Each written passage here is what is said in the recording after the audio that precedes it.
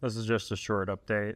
It looks like Gamma missed the DriftX show completely due to delays in shipping. This is Steve Frambro's Twitter. So a little bit of a bummer, didn't make it there in time, but it did arrive.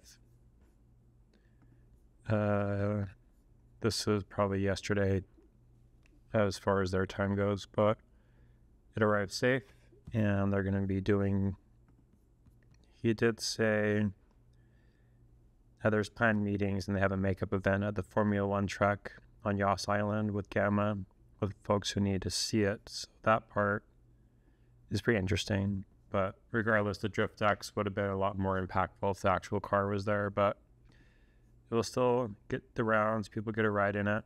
You can see Chris there and a few other people, and you can see the Aptera Union Edition banner that was up at the booth. So yeah, I'm very curious to see what funding comes out of this trip. Hopefully in a few weeks we'll find that out. Anyway, let me know what you think. See ya.